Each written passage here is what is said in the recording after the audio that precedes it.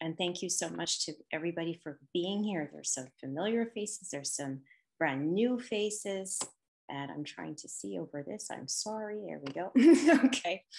And for those of you who know me, and for those of you who are just going to get to know me tonight, I'll introduce myself a little bit and what it is that I do. So as Dana was saying, I am an artist and an illustrator, and I am also I'm a facilitator and designer of art educational program for individuals, for schools, for community organizations.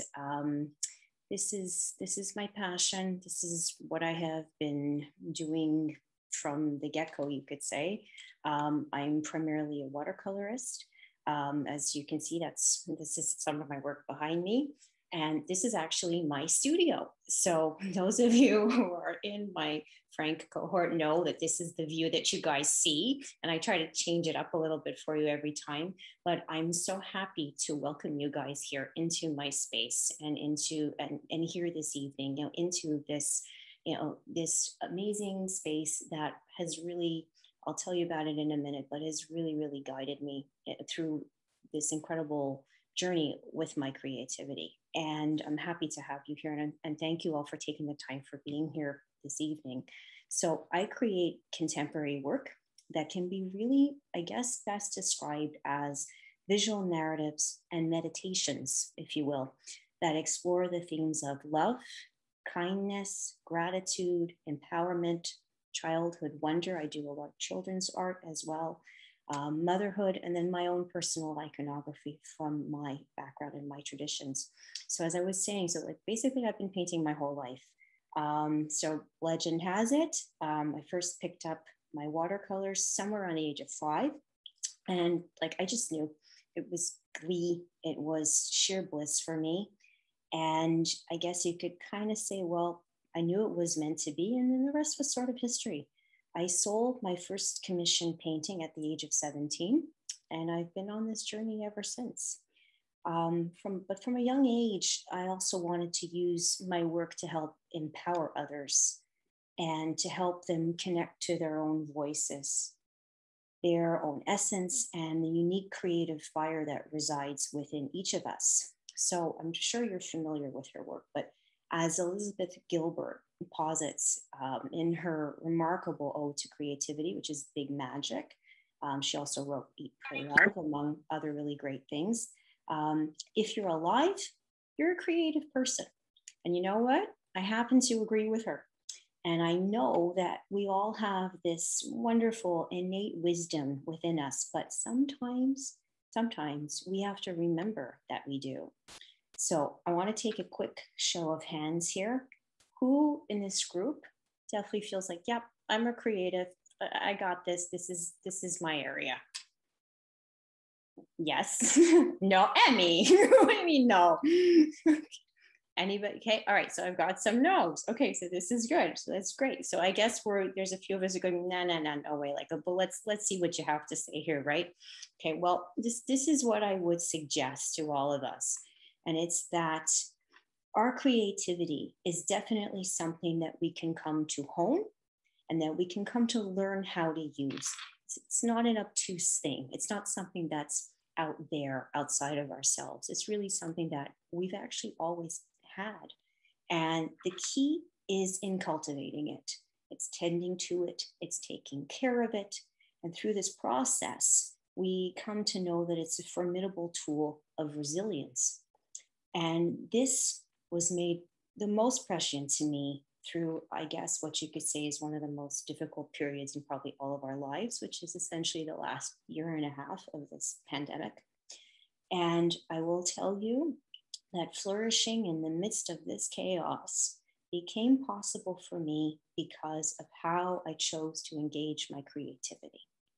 And I'm hopeful that through this account, you will start to see the amazing creative potential that lives within each and every one of us. And even those of you who are skeptical and think, okay, I don't possess this, you're going to come to realize through this discussion and then through the amazing exercise that we're going to do that it's alive and well, but it might just be buried a little bit deeper than you might think, a little bit under the surface. So how did an artist seek refuge, literally right here in her studio during a global pandemic. So I'm just going to take 1 second to turn our slides on, and you'll have to forgive me for 1 second here. Okay, here we go. Dana, does this work for everybody? It's good. Okay, amazing. Thank you. Okay, so I keenly remember the moment as everything really started to shut down and we found ourselves in isolation, right? I think we can all relate to this. And I remember saying to somebody very dear to me that, you know what, if I don't keep working, I'm just going to cry all the time. Like I'm going to fall apart. And oh boy, did I cry. And I cried a lot and I still do. And I meant it. But what I realized was that it didn't mean so much. I realized I didn't mean so much I needed to keep working, although of course all of us did, and all of us had to attempt to thrive and, you know, maintain ourselves and our businesses, our lives, our work, our families, our everything. But what I meant was I needed to stay connected. And what I needed to stay connected to in the midst of that chaos, beyond family, beyond friends, beyond community, was myself. And the only way that I've ever really known how to do that was through my creativity. And by placing myself in its space, by staying in its calming, soothing, peaceful arms, I needed to feel grounded so that I could feel tethered to something outside of the uncertainty that was around us, so that I could move forward, even though the world was standing still. But this is something that I've engaged before, because I can honestly tell you that in the most difficult times that I've faced, my creativity has really been there for me. It's been the source of my own personal resilience, honestly, since I was a child. So I knew what I had to do. I began to paint. I began to practice. I began to show up every day. And I created a lot of work. And a lot of work like you saw behind me, and now a lot of work like you're going to see on the screen, based on text and words, which are things that have always fascinated me and have always been in my work. And they kind of served, I guess, if you will, as visual prayers, reminders for all of us that we are loved, to be kind, to be grateful, even in the midst of what we're all going through. And they really encapsulate to me the meaning of these visual narratives and meditations in their painted words. And that's really the basis, a big basis of my work. I created also as well figures that, well, you see some of them behind me, I'm going to show you some more, that were calm and peaceful women and children who could maintain their meditative and intuitive gaze because they were connected, like I needed to be connected, to their inner stillness and that inner knowing. And essentially, I guess you could say I looked to them to show me what to do. And at first, it was just for me, right? This was my practice. This was how I was ushering in my resilience through my creativity. It was keeping me grounded. It was keeping me going. It was keeping me working. But I realized really quickly into it that this was not just for me. I wanted these works to be helpful to others and to inspire and maybe bring some people some peace. And it was way, way, way, way bigger than I had anticipated. And it was bigger than me. And slowly but surely, as I began to share them, I realized that they were becoming tools, basically, for anyone that needed space to be held for them, visually, meditatively, lovingly, so they could pause, they could look at something inspiring and beautiful, and they could shift their day. And I heard, and I do hear over and over from people. I mean, I really, really do. And like, this is the part that makes me feel the most validated as an artist and as a creator, because people tell me that through looking and seeing my work, they've had a rough day, they go and look at my work, they feel better. Something changes, something shifts. They actually can stop, they can breathe, they can pause. Like it provides them that space. And when they tell me this, and it eases their hearts, in very tough moments. And to me, I'll be honest, that means everything. that's an act of kindness that is as much for myself in creating them as for the viewer, because in that act of sharing, we connect. And to me, that's really profound. I also began teaching online. So I taught classes for kids, I taught classes for adults. I pivoted and I really kept going. I'm going to show you something else that happened here. So as I got into this, I also started working with a wonderful magazine called Live Magazine, and my work appeared in 2 issues. The first issue is issue number 5, and this is my piece Tenderness that's actually in real time behind me as well. And there was a short piece that I wrote that accompanies this as well, as you can see. I'll read it to you in a second. And it was really, really meaningful because it was all about the what does love look like to you? And it was the questions that the editors had put forward, and they wanted visual answers and they wanted written answers. And to me, it was such a beautiful question at the time, and very, very meaningful, because I really felt that it was something that we needed.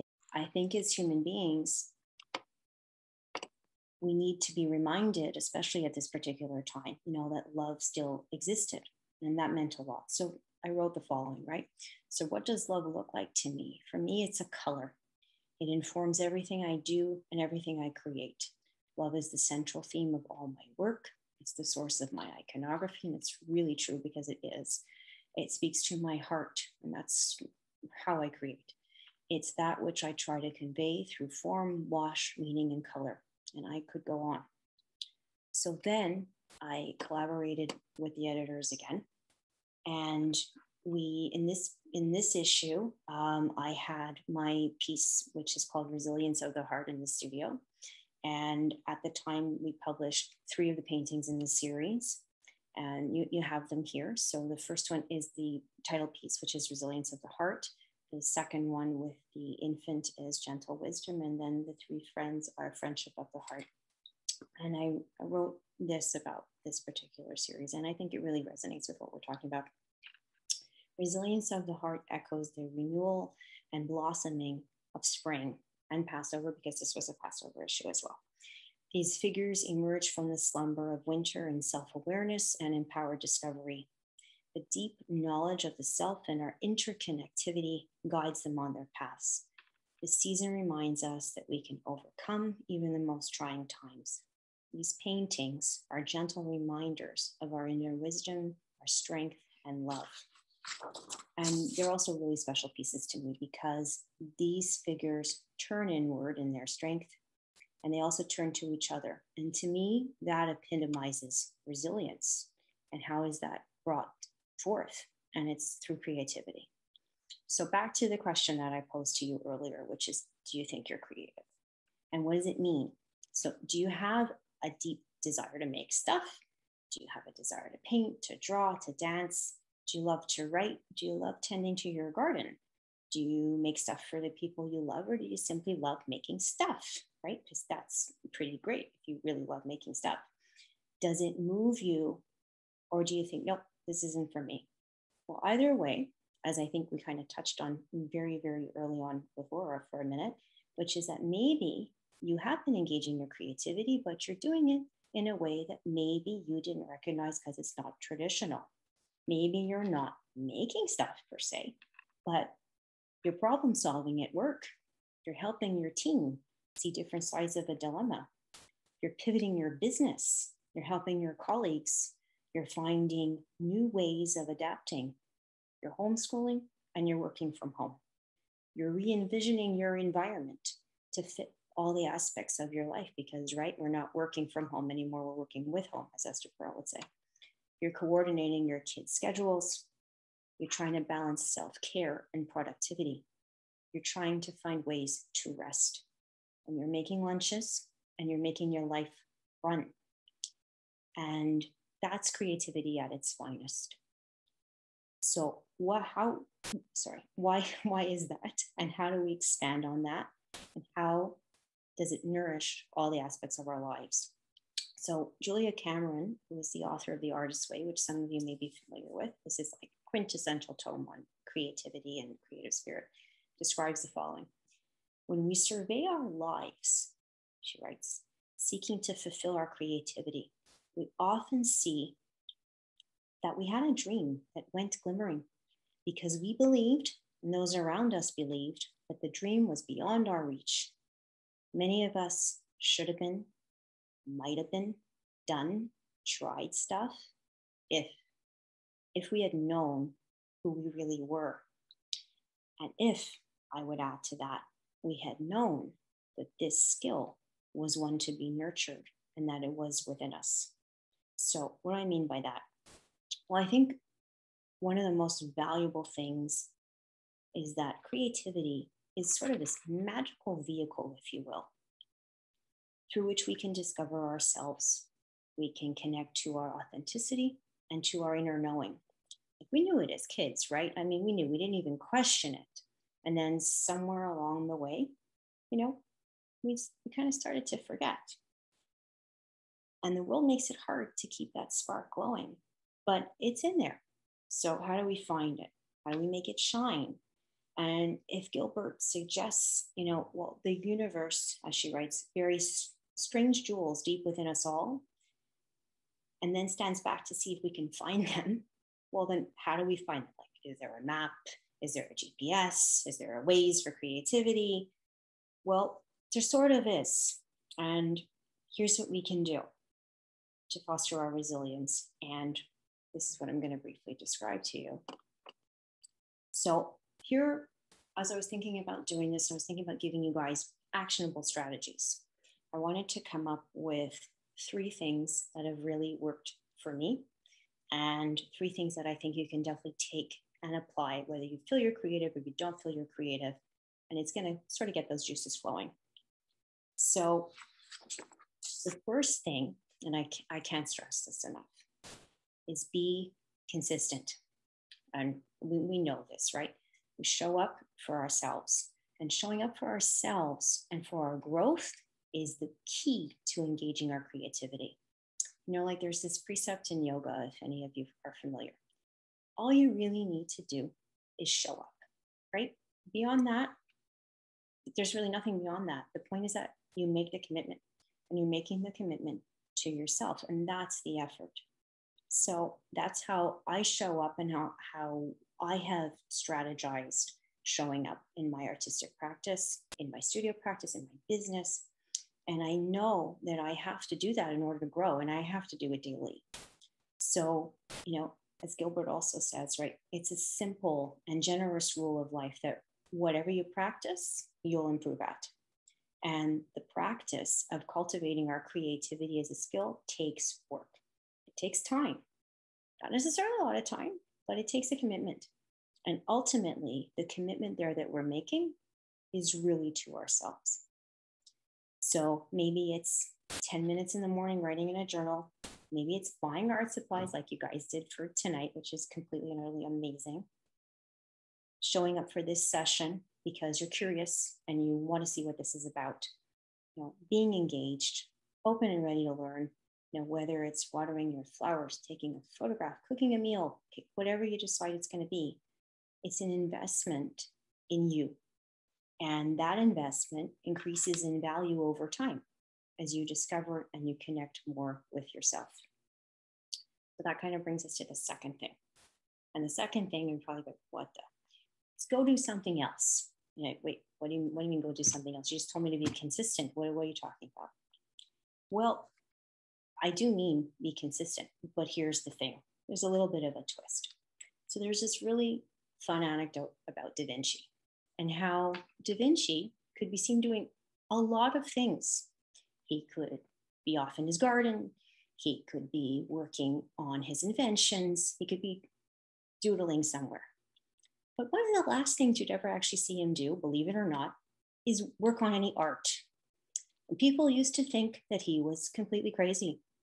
But it turns out he was, like we know, quite the genius, because he was practicing something that Adam Grant sort of touches on, which is selective, and I'm going to say this very, very strategically, it's selective and strategic procrastination. Why did he do this? Do you ever notice sometimes when, people say, I need to circle back to that idea. I don't have it just yet. Like, here it is, but it's over here and it's got to marinate and it's got to percolate. And I kind of need to wait till it's ready. Well, that's sort of the process. And that's a very, very creative act, because what you're doing is you're allowing that thought to process. Well, you rest your brain and you go and do something else. And in the act of something else, you're actually working that out. So it's a really great way to use that for your mind, to take the stress off and to actually allow your creativity to flourish. And that kind of brings us to the third point. And the third point is let go of the need to be perfect. And I can't tell you how many times I've watched students from 5 to 85 say, oh my God, I have to start this again because it's not perfect. This isn't good enough. Throw it out. It's not good. Like, am I doing this right? Am I doing this right? I hear this all the time. Am I doing this right? Is this okay? Of course you're doing it right, because you're doing it. And nobody can do it the way you do. And that's sort of the point. So when we let go of this need for it to be perfect, like, Gilbert says this too, better done than perfect. Because if we keep waiting for it, this elusive perfect, it's never going to get done. If we're looking to express ourselves, nobody can express ourselves like us, right? That's a superpower. That's what we each have, what we each possess. And it's an incredible, beautiful thing. And that's your creative spark. And that's sort of what I want you guys to keep in mind as we get into our project tonight, because I don't want you to try to make it perfect. I don't want you to try to make it like the one I'm going to show you or what you've seen here. I want you to really feel that it's you. So remember, you and your creativity are beautiful, and they're beautiful works in progress. So with that, we're going to go back to our supplies, and we're going to get into our assignment for tonight. So I'm going to just take a second to reduce this. I'm going to stop the share. Sorry, there we go. Hello, we're back. And what I'm going to invite you to do before we sort of get to our supplies is I just want to take a second, because I want us to arrive back here together before we start to create. And if you would like, I would invite you to just close your eyes just for a moment. Take a really, really, really deep breath, like a nice inhale, and really feel it and bring it all the way down to your belly and then all the way down to your toes. Let it sit there for a minute.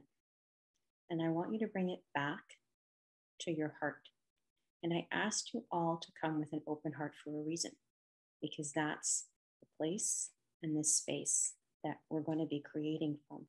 And that's the place that I really try to create from. When I put myself in my heart, I know that I'm really listening and I'm really doing my job. And that's something super important. So while we're breathing into our hearts, I want you to imagine that you're asking a question. And the question is, how do I nourish my creativity? And this question, you're going to answer with a word. Whatever that word might be, whatever comes to mind, don't overthink it in any way. But that word is going to be the subject of our project for tonight.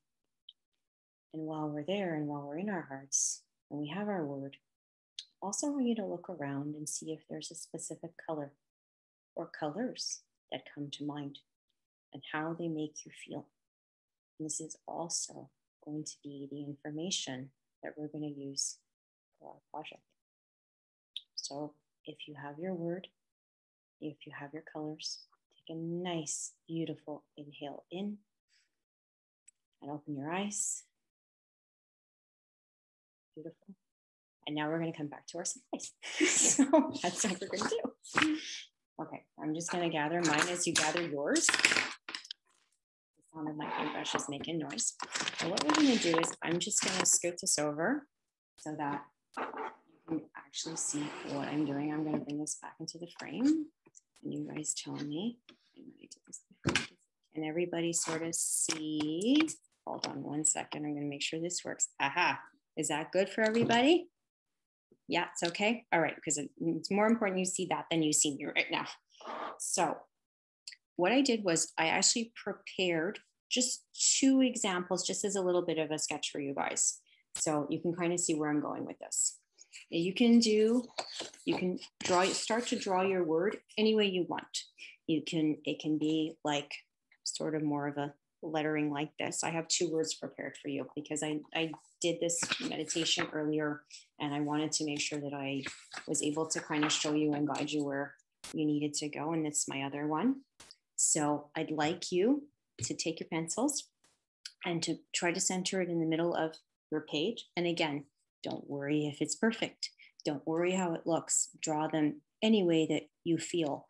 But try, if you want, to leave enough room because we are going to start painting the interior and the inside of them as well. So take a few minutes to do them. By the way, guys, if you want to take your mutes off and you want to ask me any questions, I'm here to help you. That's the point. So I do this with all my classes at this point.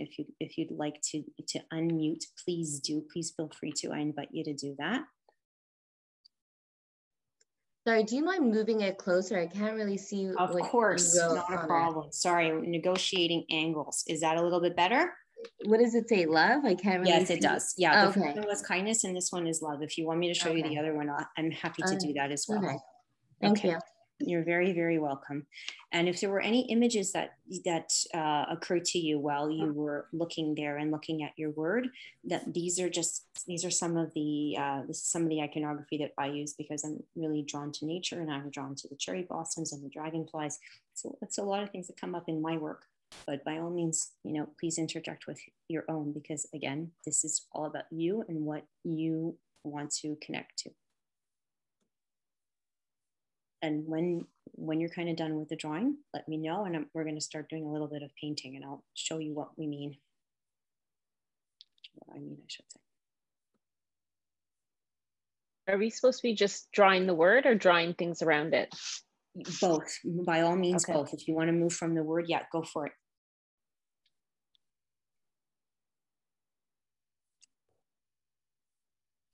And when you guys are done, yes. Do you have any tips on drawing human figures? Yes, faces? Absolutely. What you would need is kind of to, well, for perspective wise, are you trying to do the face or you're trying to do the body? I was actually going to try to do the back of a head because I think that's all I can handle today. Okay. No, it's actually pretty simple. You would just do the outline of the hair and make it into one particular shape, and then you would detail the hair itself. Does that make sense? Thank you. Oh, you're very welcome. My pleasure. So how's everybody doing? It's okay. Okay, and it doesn't have to look like this, right? Okay, so does everybody have their yeah, what? I said it doesn't. What? No, it's okay. Does everybody kind of have their colors in mind too that came up with their words? Yep. Okay, amazing. So I've got my colors too. And you're going to be super surprised that I'm going to go for some pink. I'm going to grab this. Has anybody here painted with watercolor before? Nope, not so much, but yes. Yeah. Okay, amazing. Emmy, have you painted with acrylic by any chance or with anything in particular? Nope. Okay. I've painted walls a lot. Painted walls a lot. Okay, well, that's good experience too. That's great. So what I want to show you is when you're using watercolor, we don't need a lot of pigment. We don't need a lot of paint. Like on my brush, you can kind of see, I don't really have a lot of pigment. We don't need it. But the key is our water, because our water does 2 things for us. It doesn't just clean our brushes, but it also acts as a conduit. So it thins out the paint. So we get those beautiful wash effects, like in the sun behind you, like the way that it's called a variegated wash. The way that's made is because we've used a lot of water and we've saturated the tones. Okay. So I actually want to give you like an example of that. So what I'm going to do is, if you guys can see, sorry, I am a lefty. So I'm going to go over here and I'm going to paint one of the cherry blossoms for you to see. You see, I'm using my paint pretty light. And I'm using my water to kind of like pull my paint and give me these really beautiful washes. So they're kind of moving all the way around. And then what I'm going to do is I'm going to take a second tone. And again, like this is going to be whatever you guys want it to be, but just to kind of show you, this is called a wet in wet technique. And then this moves both of our colors into each other, and the water kind of does the magic. Does this make sense to everybody? Mm-hmm. Yep. Okay. So you can start doing that with the color that you chose, whether it's in the letters themselves or it's in wherever you want to spotlight it, in the imagery that you choose to go around it with, or it can be in your background as well. My suggestion in this instance, because we're dealing with like wet stuff, is start from the middle of your work and then kind of move outward. That way it gives the center a chance to dry, and that enables us to start working on other areas. And if you guys want to show me where you're at, I'd be more than happy to have a look and help you also. Okay.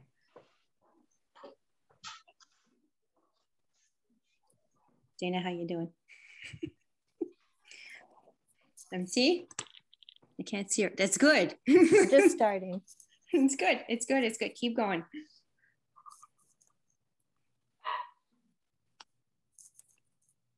Hey, Bella. Belle. Everybody okay? So sorry about that. I didn't mean to yell at you. Pam, was that you? Yes, I'm trying to get more water for my daughter, like watercolor. Oh my goodness, don't worry about it. It's totally fine. Glad you're here. So how's everybody doing? You want to give me a quick view of what you're working on? If you need any help, but if you're concentrating, just concentrate. Oh, amazing. You guys are doing so great. This is fantastic. Okay. Is everybody having fun, I hope, a little bit? Yes? Are we watercoloring now? We're just kind of going at our own pace. Okay. By all means, go at your own pace. It's not a race. Take your time. But yes, if you'd like to start putting your colors in, by all means, that's a great thing to do. And mine, I'm just kind of like gonna go into it sort of like a garden. I'm gonna use like super light strokes here. We're gonna, and this is, there we go. Sorry. And I'm just sort of like mixing it together like this. And that's sort of the beauty of this too. Like, as I was saying, you know, you can blend your colors, use lots of water. Your water's really your friend. Like when I'm teaching classes for kids, I explain to them how in watercolor, water really becomes like another friend because it's just gonna help you do everything. And we can go around and we can make this whatever we want because it's our expression. And again, it does not need to be perfect. It does not need to look like this. It can look like however you want it to look because it's yours. And that's what's important. Frederika, I thought it was really interesting how you equated or described how creativity isn't only like the act of making art, but how we use creativity kind of in the business world or at work. And I'm wondering if anyone else, has thought of that before. It was something that was totally new to me, to think about problem solving and creativity and art, like to see the links together between the concepts. And I'm wondering, maybe Jen, if you're not too deep in concentration, I'm wondering how you use your creativity at work. Jen is in a very structured business world. She can tell you a little bit about it, but I'm curious to know how finance and creativity work together. Well, I'm in a role, like a transformation role. So right now I'm working with a bunch of data scientists, and I guess my creativity is more so kind of the problem solving and figuring out how to change things. And like I design models to predict client profitability and things. So I think there's a lot of, it's not very structured because you have to be pulling things in from various pieces to design something to work. So I don't know. Do you consider it to be a creative process? That's what I was going to ask. Yeah, I think so. Like, well, like, so as a kind of a side thing, like I took photography lessons in my 20s and I'm really into photography and stuff. So I see that as a creative thing. I took piano lessons when I was growing up. So I see that as more of the arts thing. So I think like in finance, it's more structured, but in my role, because I kind of have free reign on how I design things and I have to design things to work and to work efficiently. I think there's no rules around it. So I think you do have to be creative and you do have to be thinking outside of the box to be able to kind of pull things together to kind of make things work. Mm-hmm. If that makes sense. I appreciate that insight, because like it makes sense to me as well, because when we're creating, or when you're problem solving, you have to often look at new structures, right? We can't always use a predictive model, as you're saying. You can't always use something that's been done before. Sometimes we need to be original. We need to look outside the box. We need to figure out, well, what's a new system of being. And for me, and I know I'm not the only one that posits that, but for me, I think that's across the board. And the more we can do that and the more we utilize that, regardless of our field, the more we're nurturing ourselves, and then the more we actually, as you're saying, like you had more traditional creative pursuits in your photography and in other things, but it blends and it comes together because it's all part of you. Mm-hmm. And that's a beautiful expression of that, I think. It really is. And I'll put the same question also to Emmy. So she works in a creative type company. Do you want to tell us a little bit about the way you guys use creativity? Sure. So I work for a children company, and I'm in the product development department. So, well, we use our creativity really by looking. There's a lot of observation, I would say, like looking, like seeing what people do, how do people interact, what do they use, what do they need. So I would say it's a lot of, and we have to be creative in a way of finding different ways to make a product that already exists probably greater. So it's always like that way of looking at what is it missing, what could make it greater. So I would say that's where, and also like we make packaging, we make photography for the packaging or for the catalog. So it's always about like getting the right angle, what makes it pops, what makes it talk, what makes the customer like, what speaks to them. So I would say that's really how we tend to our creativity. Thank you for sharing that. We have a really nice mix of backgrounds here in the room tonight. Michelle, how does creativity play into your workday? It's all about finding a way to provide the right message to my team. I have quite a large team. I have 900 people, and I need to be able to reach those 900 people. So it has to be adjusting the message to make sure that they can make sense of it all for themselves. So sometimes it's really adapting the communication based on, if I'm putting myself in their shoes, would I understand what I'm saying, or is it too technical, or is it too like strategic? And I need to really, I don't want to say dumb it down. It's not dumb it down, but find an example that's going to speak to them according to the work that they do on a daily basis, because I have a lot of different levels in my organization. So if you're a phone rep, you need to understand what I'm trying to tell you. But if you're a manager or a senior manager, it needs to have meaning for you. So I really use communication through PowerPoint sometimes, or sometimes it'll be like in a podcast format, like just a voice message, or in a video, depending on the message I'm trying to provide to them. Would be how I use my creativity. Yeah, I don't know if I would normally, when I think about your brand, she works for a very, very large company. Can we name drop Michelle? Yeah, we can. She works for I keep the lights on. So it's not something that I typically, equate to creativity. So it's interesting to see how that plays out. And then we have someone like Tamara, who is definitely a creative soul. You want to tell us a little bit about your use of creativity? Yeah, it's changed a lot over the last handful of years, because I went from very practical uses of creativity. It's like painting. I painted a lot when I was younger, and now I turned into what I call a pixel pusher. So I do all of my art online. And I think what's sort of interesting is that I don't really consider myself, I work in a creative field, but I don't consider myself to be the quintessential creative. I'm a little bit more Cartesian. But I think that the creative process, what's interesting about it and what I've taken away from doing fine arts when I was younger, is the opportunity to get myself unstuck. So when I'm stuck with something, even if it's a business question, or if it's a software coding question, or if I just can't quite see what the solution is, I find I tend to lean on some of my creative skills to get myself unstuck.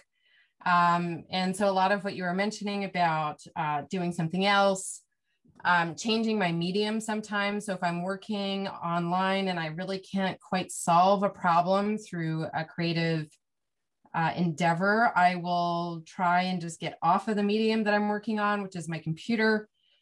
For me, I have a tendency to, organize something, and then all of a sudden those creative juices kind of keep going. Silly things like, just tending. I think it's also the manual pursuit of keeping your hands busy has a tendency to unlock the brain, especially when you're doing something repetitive, like what everyone's doing right now. Exactly. It allows space in your brain. It sort of like shifts your brain into a different mode. So the classic creativity, I think that I've sort of lost it, and I regret that a bit, but I think it's just sort of transformed into another way. Mm-hmm. And it's more than just problem solving. It's about getting yourself unstuck. And the other thing that I thought was interesting about some of the comments too was, in order to feel creative in non-creative fields, you have to, there's a word, I'm trying to think of it in English, maîtriser les outils. You really have to know the capacity of the tools you're working with. So whether you're doing forecasting, or whether you're doing anything that's sort of in that creative realm, it means that you have a mastery over the basics. Because we can't become creative about, financial planning if we don't master some of the basics and allow those wheels to spin on their own. So I thought that also I've noticed is that you need to have practiced a lot of your basic skills to really find the creativity where you seemingly don't think there should be any.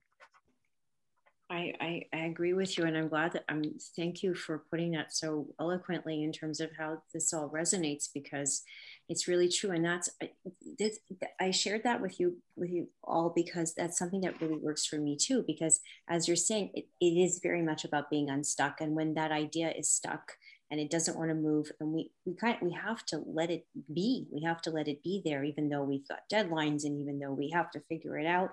But you're right, especially for me too, like in terms of keeping your hands busy. When you're occupied and your brain is free, it can solve it. And that's an incredible tool and skill to have. And it works across all fields. Can I just get, Dana, do we have a couple minutes where I know you're all painting beautifully and you're really taking your time and it's amazing. I was just wondering if we might have like a minute or two just to kind of talk about what everybody's word is, if they don't mind sharing, because I would love to know. Yeah, absolutely. Stacey, do you want to tell us what you're working on? If you don't mind. I am in the zone. I know, I see. You put me in the zone.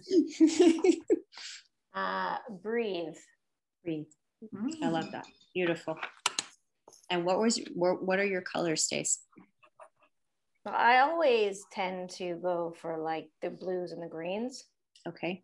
But I added some purples, and it's gloomy outside, so I added some purples and some Jewel tones. You found your jewels. Found your Yes. jewels, as Elizabeth Gilbert says. They're right. Our jewels buried within us.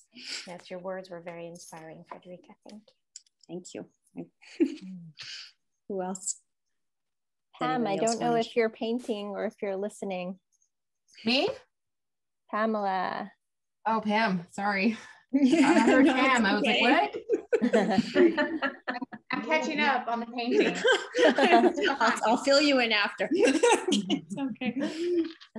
Laura, I have good water tone. I've got awesome watercolor, so I'm just doing some. Let me see. To get me started. Oh no, don't be impressed. No. Come on. But I haven't done this in 5 years, so this is a wonderful opportunity and experience. Thank you. Good. I'm glad. Well, just to like what we were doing was we were just talking about, we did like a quick little meditation where we kind of went inside and went into our hearts, because I asked everybody to come with an open heart, and in order to find a word that was going to inspire us on how each one of us needed to be connected to our creativity.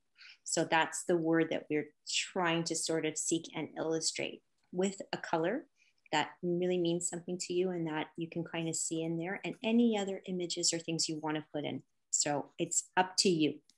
Perfect. Well, not even knowing that background, my word was in growth, and my color is green, which is very appropriate for the growth. So thanks. Perfect. Perfect. Well done. Laura, do you want to share? So my word is dirty. Okay. Love it. My colors are kind of indigo and purple, and then I'm going to mix in actually some neutrals, some browns. A lot of what I do in just being one of two people running a business is having like a white knuckle clench of control over everything. And I feel like in order for us to kind of be successful in the business, I'm always having to be super 1,000,000% present and kind of always convincing myself that I'm in control and behaving that way and actually being that way. And for me, creatively, I really have to just let go of the idea again of perfection, and I just want to get dirty. I really want to start making my own dyes because I do some fabric art. And I was actually Googling indigo dye today. I want to grow my own indigo and make my own dye. And I was seeing all of these pictures of it. And these people who make the dye are just so dirty and covered in pigment stain. And it stresses me out so bad. But I think I could really get there creatively if I could just kind of let go a little bit, let go of that control. It sounds like a phenomenal pursuit. It really does. And it's very, like there was a time when we couldn't go to art stores and buy pigments, right? We had to crush them from stones and from gems and from, all plants and all kinds of things. And yeah, it was dirty, but it was probably a lot of fun. So I'm afraid to get dirty. I like very clean, creative processes. I've been doing graphic design my whole career, which is not dirty at all. Nope. Nope.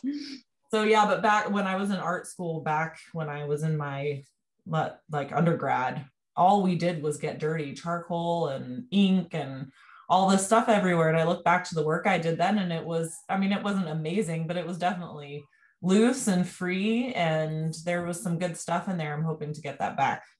Well, I think that even the fact that you're acknowledging it and you're saying it out loud is such an important thing, because you're saying, okay, I need this back. I need this back in my life. I need this back in my process. And it will only, it will only help you in everything else that you do. Exactly. And it'll fuel you. So I think it's amazing. And I'm so glad that you're here tonight, because you just took a step forward in doing this, and that's phenomenal. And your meditation is phenomenal. I mean, it was so simple and so clear, and the word just appeared, and I'm like, okay, I'm not going to fail at this. There is no failing at this. This right. is you. You can't fail at you. That's the point. Right. No. Thank you for guiding us. Well, it's my absolute pleasure. Thank you for being here. It's wonderful. Really, really wonderful. Sky, I'm curious to know what you're working with. Yeah, so the word that popped into my head was grounded, just sort of being present, staying in the present moment. I'll show what I have so far. I don't have watercolors. I only have markers, but that's perfect. Isn't that beautiful? Yeah. grounded. So that's what I went for. That's fantastic. Thank you. And what a great message too, right? Because we need that. We need that to be present, and we need it to do what we do, and we need it to connect. And it's a fantastic one. Anyone else? Not that I want to bother anybody deep in thought here and deep in process, because I know how unfair that is. We're all busy working. My word is bubble. I noticed your word was bubble. Tell me why your word is bubble. Because for me, if I'm in my own little world, like my bubble is where I find that I create more things. I see more clearly. I need the quiet. So I need my space. So bubble was the word that came to my mind when you were guiding us through this meditation. I think it's wonderful. And that resonates for me too, because my process too does depend on having quite a bit of quiet, even though it's chaotic always. But if I can find the space, even in the midst of that, to go, okay, I can be here, even, when my son's playing video games and everything is loud and everything is crazy, we can find it. And when we find it, our heads are clear and our hearts are clear, and then we can kind of do anything, I think. So I feel I used to find it every day, because on the drive to work was my quiet time, and coming home was my quiet time, and now there's no quiet time. No, because there's no more, we don't pause anymore. No, that's it. And I have 3 kids, they're older, and I have a dog, so it's always somebody. Somebody wants something, somebody needs something, somebody running here, running there. Yeah, I totally understand. But maybe this will give you that bubble back. Maybe it will just go, and use that meditation anytime, right? Just go into your heart and be grounded there, be centered there, find yourself there. If you ever find yourself needing to come back, right? Needing to come back to that awareness, and it'll guide you back every time. It really will.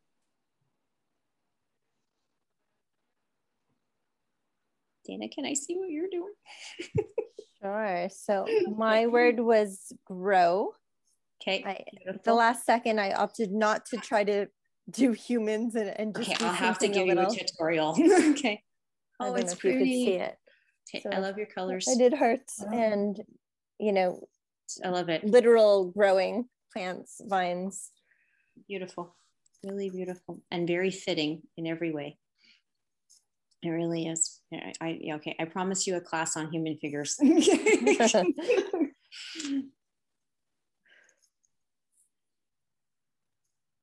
Emmy, what are you? Stacey, say hi to Amber. Emmy, what are you doing? I don't think I saw yours. No, I don't want me to. Okay, never mind. You're not going to see mine. Okay, it's fine. You're here. You're doing. It's all good. That's it. I'm here. I'm trying. And I know you're trying. My word was surroundings. Surroundings was my what create. Was your word? Yeah, it was my word. Okay, that's a beauty. That's a beautiful word, and that can mean so many things and can be so many different colors and express so many different feelings. And I think that's amazing, because that speaks to what our environment looks like, and it speaks to how our creativity affects our environment. So that's pretty on point and quite wonderful. Thank you. But I like it. It's fun. Okay, good. I'm very glad. I'm really, really, really glad. It's wonderful. You guys are doing great. Are you enjoying working with the water and working with the color and the way I described it to you? So you understand how it's kind of it flows, and we let the water do the work for us in a lot of instances. It's very forgiving. Yes. It's very forgiving. I'm using the water to sort of smooth out any rough edges that I've created. Exactly. Yeah. And the thing is too, we can do, I'll just show you quickly, just a super quick technique. Let's say we wanted to do something, this is called a variegated wash. So we would go from super dark. Can we see? I hope everybody can see. So this is dark. And then I add my water and I start pulling my water out, and it gets lighter, and it gets lighter and lighter and lighter and lighter until we need more water, until basically there's almost no more color. And that's a technique that I use a lot, which is to do this in my layers, in my background, in my washes. And then what's also really nice is that, let's say I wanted to take another color like a blue, and I let it sort of mingle, and I let it hang out and do this kind of magical thing where it starts to blend. And this is sort of how I build my layers and my washes. Like you were asking me, okay, when it comes to figures, let's say faces, they're not flat. There's always different layers, and there's always different wash of color. So you may think that something is like a light skin tone, but you may start with a blue or a purple to put in like hollows of cheeks or eyes, or, you know, and then you would build and build and build and build. And that's called glazing when we're working in watercolor. And all of a sudden it's like there's a sculpture and you've built a face. So it's all those little things that kind of make it fun and magical.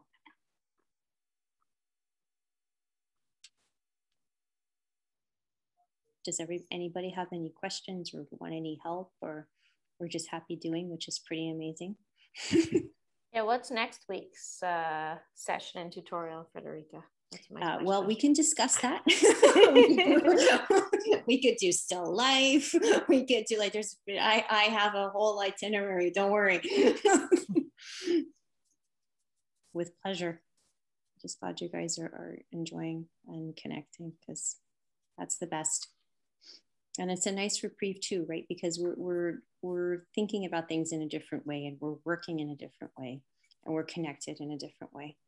And lo and behold, you're all being very creative right now. So you may have come in with one assumption about yourselves, but I think you're leaving with a different perspective. So that's kind of interesting too, right? The way we can shift that. That's because, again, it's not about being perfect. It's about doing it, and everybody's doing it, which I think is amazing. You should be very proud of yourselves. It's pretty great. I have a question about your process. All of your work has this very romantic, dreamy quality to it. If you're, let's say, in like a different mood, if you're aggravated, if you're upset, like does it affect like the style of your art? Funny enough, it brings me back to myself.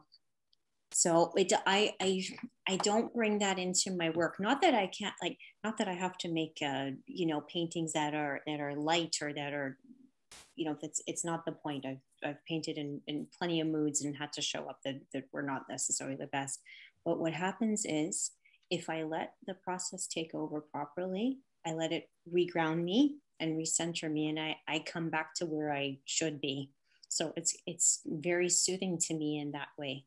So no, it doesn't. It doesn't usually. If anything, it's the opposite. It puts me back into where I'm supposed to be.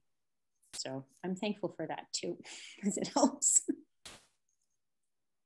Can you tell us a little bit about art as a business? Absolutely. It's complicated. There's a lot of different parts to it, and it's not just being off in the studio doing. There's so many other aspects, right? There's the media aspect, there's the PR aspect, there's the selling aspect, there's working with clients, there's doing commissions, there's programming. But the beauty of it, at least I find for me, is that I get to use it as the basis for so many different types of things. So it becomes kind of like an adventure, because there's multiple ways that I use my art in my business. As I said, I may use it as programming. I may use it as illustrations. I may use it as murals. I may use it as going into schools. I may use it as, a gift for an individual that somebody commissioned me for. There's so many different ways to actually be able to share it and actually be able to inspire people, and through writing as well, because I'm writing about my art. I'm a trained art historian as well. So I have a huge background in that. So being able to look at art and being able to create it and write about it and produce it and help people with it, if you will, and actually be able to share it in so many different ways, that's what my whole business is based on. So it makes it, even though, there's lots of tedium, because we still, there's always the minutia and there's always the everyday of what we have to do. But ultimately, I use it as the guiding force for everything that I do. So and that just makes it an adventure and a half, I guess. Well, thank you. Thank you for sharing this with us. It's really interesting to hear about your process, and I'm actually quite pleased with what I painted. So. Well, you should be. I'm happy. I hope everyone's going to share some photos of their final creations with us in the Facebook group, or even on Instagram if you're feeling so bold and brave. I'd love to see it. Yeah, so would I. Very, very much so. Well, I want to thank everybody for being here. Thank you for taking the time. I know it's late and it's a long day, and I'm glad you also made the time for yourselves, and you were able to be here and explore this. And I hope you take it further and keep going if it interests you and if it feels good, and if you enjoy it, because it's a wonderful, wonderful thing to do. And these are amazing skills to have. And I think they're going to serve you in connecting to yourself. So thank you for being here with me and allowing me to help you with that. And it's just a pleasure. I'm going to, if you don't mind, I'm going to just remove the spotlight for 1 second. Okay. I'm going to go into the gallery view so I can see everybody. Perfect. And is it too intrusive? I know everyone's in the zone here. Can we do like a quick hold up of our pieces? That's what I was going to say. I'd love to see them all. Here, I'll show you what I did. Ooh, oh my God, I love it. Okay, and you have to freeze for 1 second so I can do a screen capture. I don't know how I'm going to do this and hold everything, but I'm going to do my best. Really looks like a children. All right, are we ready? Here we go. Thank you, guys. Thank you. I love so it. Much. Now I got to see everything. That's it. Pam, what's your daughter doing? Can we see her piece? Is she painting? Yeah, she sure is. Oh yeah, can we see, please? Yeah, this is Avery. Very nice. Wow. Avery's my 11-year-old. Very, very nice. Thanks for joining us tonight. That's great. I'm so glad. Beautiful. Perfect. So I know it's getting late, but I invite you, to either continue plugging away, and you can sit with us for a little while longer if you have to go and are going to continue later on. That's also very cool. But thank you for spending your evening with us, kind of our own personal paint night. I really loved it. Thank you, Frederika. Well, thank you for having me. It's such a pleasure, and I'm just grateful to be able to share this with you. Perfect. Really, and all of you Bloom group, we'll see you bright and early tomorrow morning at 8. Yay. I like when my days are sort of like sandwiched by Frank. It's great. It's true. You start with it, you end with it. It's lovely. And thank you all for sharing and for sharing your work. And Emmy, it's great. So don't worry. Thank you. No, really, it is. It's fantastic. I'm proud of all of you. It's amazing.